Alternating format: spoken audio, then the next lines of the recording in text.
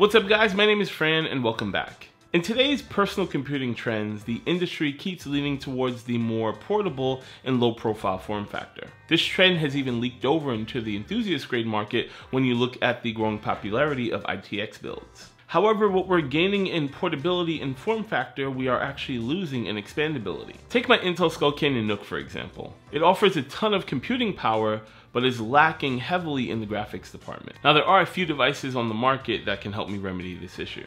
This is the Akitio Thunder 3.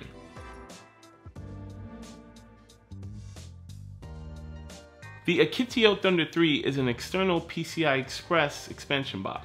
Paired with the powerful PCI Express GPU, the Akitio Thunder 3 will essentially allow me to upgrade the graphics power of my Intel Skull Canyon Nook. So according to Akitio's website, the Thunder 3 officially does not support external graphics cards. Now under further investigation, the reasoning behind Akitio's disclaimer that it does not support graphics cards is primarily based around the fact that it does not offer enough power. There are no 8-pin or 6-pin power connectors built inside of the Akitio Thunder 3. Now of course this could be remedied by adding an external power supply, however that just wouldn't look too pretty. So when considering graphics cards to use with this expansion box, I naturally went with the 1050 Ti.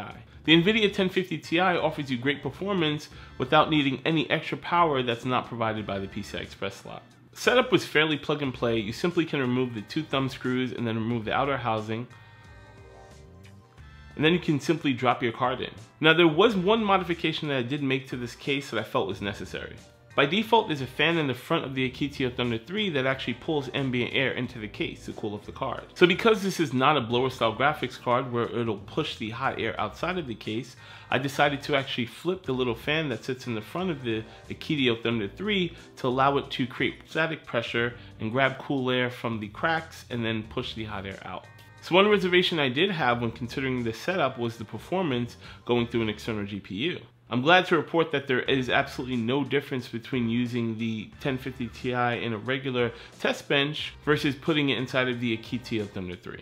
I was able to run AAA titles such as Watch Dogs 2, Shadow of Mordor, and Rise of the Tomb Raider all at medium settings above 60 frames per second, and more esports oriented games such as Heroes of the Storm or Overwatch at ultra settings above 80 frames per second. So now that we know it works, I consider the Akitio Thunder 3 to be a great alternative to the Razer Core at a fraction of the cost. At the time of recording this video, the Razer Core retails for about $499.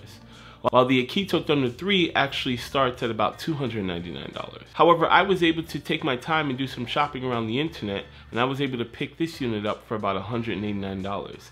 That's less than half the cost of the current going Razer Core. Okay, so my experiment is over and we know it works. But who the hell is this setup for? I feel like this setup can actually be really useful for a number of scenarios. Okay, so one scenario is you are a heavy laptop user, but you still like to play PC games.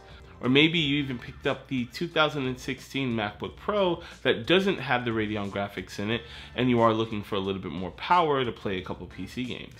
Another scenario is this can be great for LAN parties. Once you break this down, it becomes a very small and convenient setup where you can stick in any travel bag. Now finally, the reason why I picked this thing up. Paired with an external Elgato capture card, an Intel Skull Canyon Nook, and the Akitio Thunderbolt 3, this can actually turn into the ultimate Twitch streaming rig.